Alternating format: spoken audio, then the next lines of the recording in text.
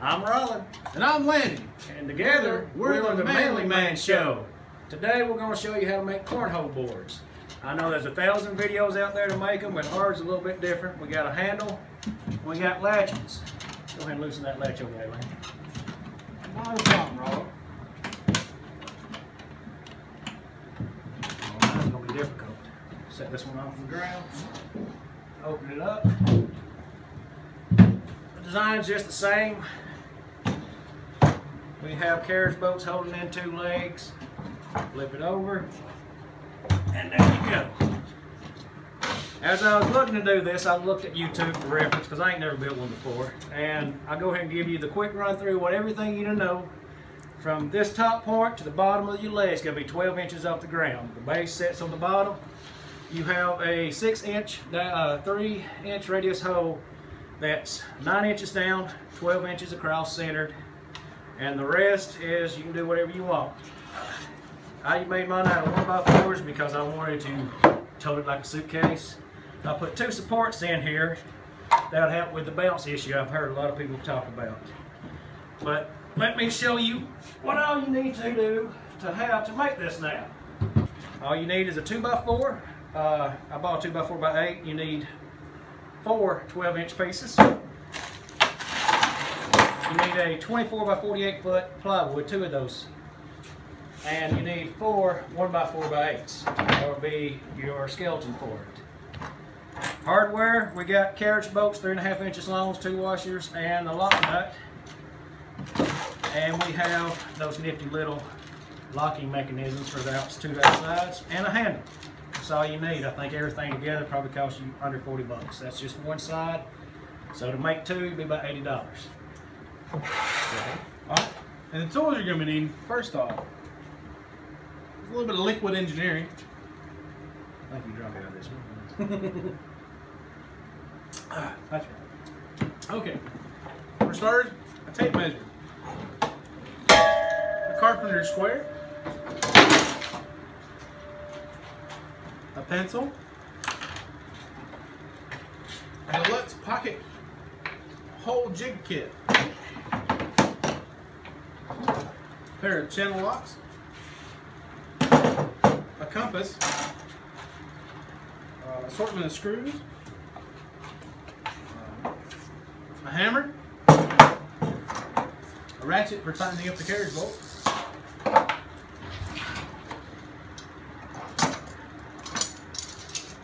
4 decently sized clamps,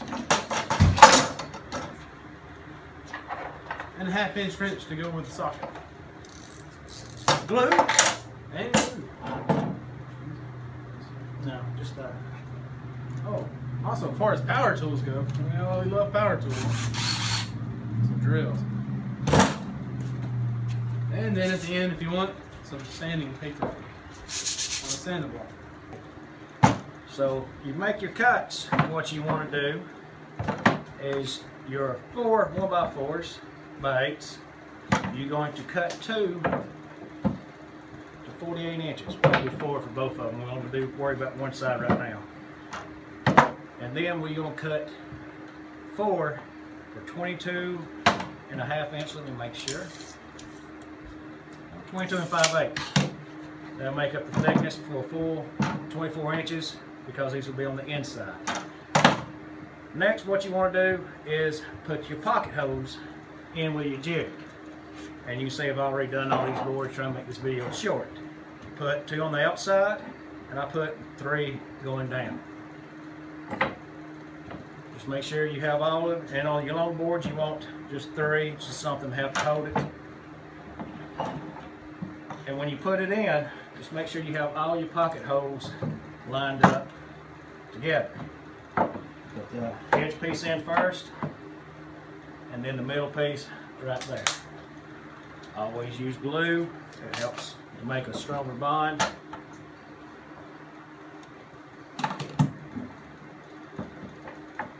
Push it up in there. Oh, by the way, this L configuration, I just use scrap wood and some clamps. And I set it up with my square, make sure it was good and level, good and plumb. And the screws,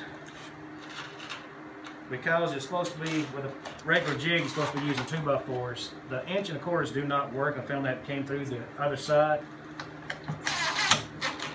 Oh yeah, pulled in real good.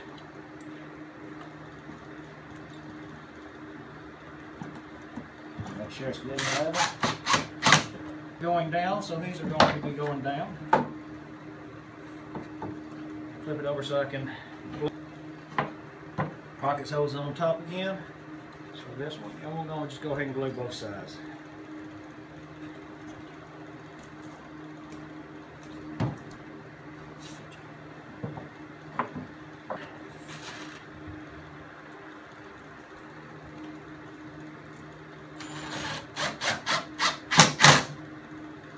But for that mount support that we talked about earlier, we're going to put some runners in there.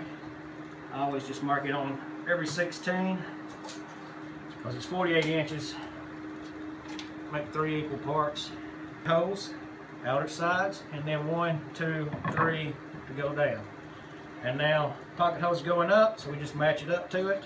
And I like to hide it facing the inside, that way not too many people see it unless you're the one actually owning it. And if you like to have one, we can hook you up. That way, you're going to come help me one more time. Sure. Pocket holes up, goes this way. Slide right down that mark. Dead center wrong? Yes. Center of that mark. You got yours.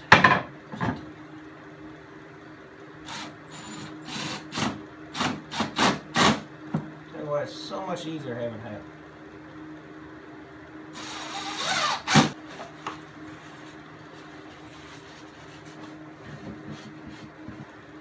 Match up your corners and match it up real good.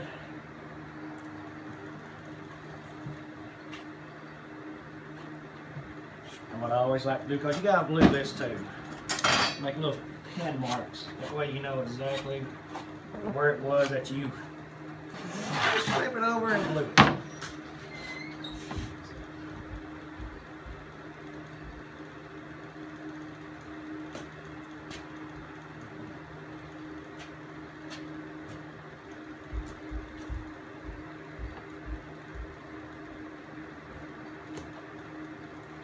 Alrighty.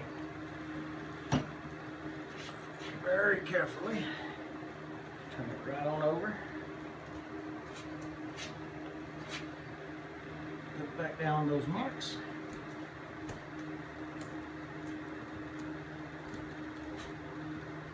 Come on down here and look what we're doing now. These are for the legs. These are your 2x4, the 8 foots we ripped to 12 inches. Now, I forgot to tell you earlier, but you want these to be treated. I think the treated one is actually cheaper than the dried one, so you get a cost break there. But what we're going to do is just take a regular old solo cup, whatever you can find, circle edge, and just draw around. Oh, it ain't going to be perfect. Just draw around it. See, like that one's not even nowhere near right, but it'll be all right. All we want it to do is to swivel. So we're going to cut those out here in a minute with the jigsaw. Something else we got to do is make sure you find center. 3 1/2 be 1 3/4, and then mark down 1 1/2 inches. Be right there. So center should be right in there somewhere.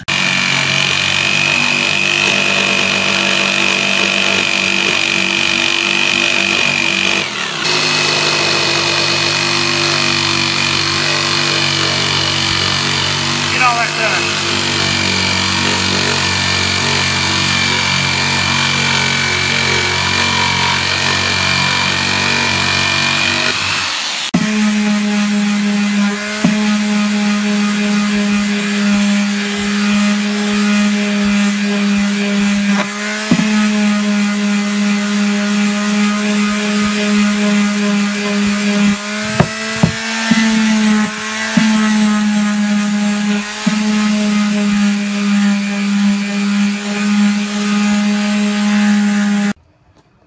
Now we got to drill out the hole.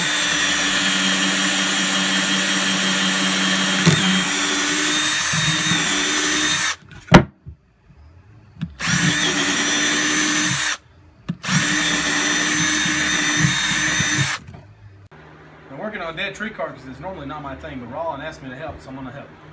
So first off, we'll take our 3-inch carriage bolt. We're gonna drive it through the hole that Rollin pre-drilled for us.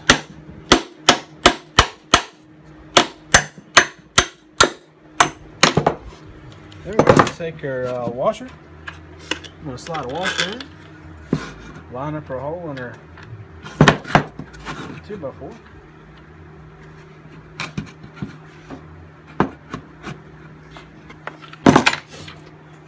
Followed up by another washer and a self-locking nut here. We'll use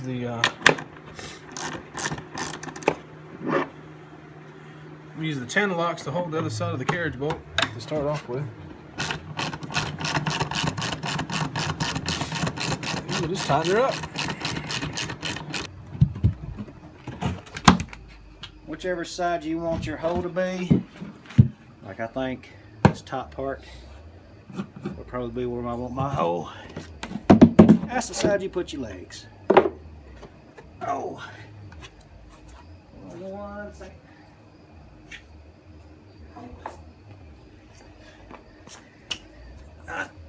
I'll just use a piece of cut off wood as a shim. Push that up in there. Just drill straight through your hole.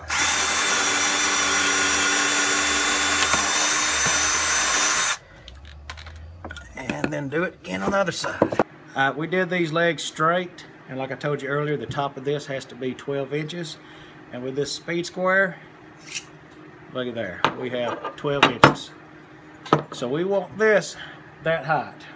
We're just going to kick this other leg back in, pull it off the edge a little bit, and make sure it's in the full back position, because that's the way it's going to be when it's on the ground and you pitch it. You want that to line up pretty good. Like I said, I eyeball a lot of stuff and it's never hurt me yet. Push it against the table, double check, and when you think you have it where you want it, just draw your mark. And that we're going to cut off. We're going to do the same thing to the other side, cut them off, and then I'll show you the finished project. And now all we got to do is make the hole. You're going to come down 9 inches, and you're going to come over 12.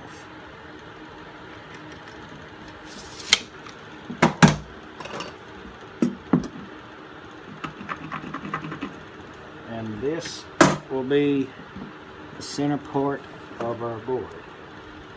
Now you take your compass, you set it on 3 inches, and you go around, but you gotta be careful with these cheapo ones. So what I like to do is find my center again, mark 6 and 12 that way, and 9 and 15 that way, because it's going to be a 6-inch hole, and you can just put your mark right down in on that plus. Start it off at the 3-inch, hold it as tight as you can, and go right around.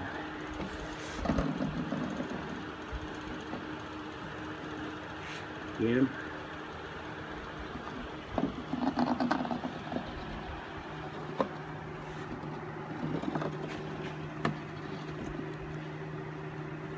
These are cheapo sets, but I'm cheap and it works. Now we're going to take and drill us a starter hole.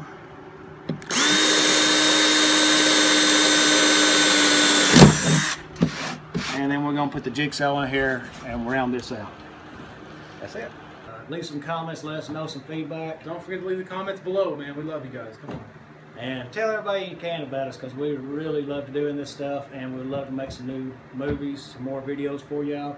I think we're going to have some four-wheeler stuff we put on, because he is the mechanical aspect of it and the motor aspect. He's the dead tree carcass molester.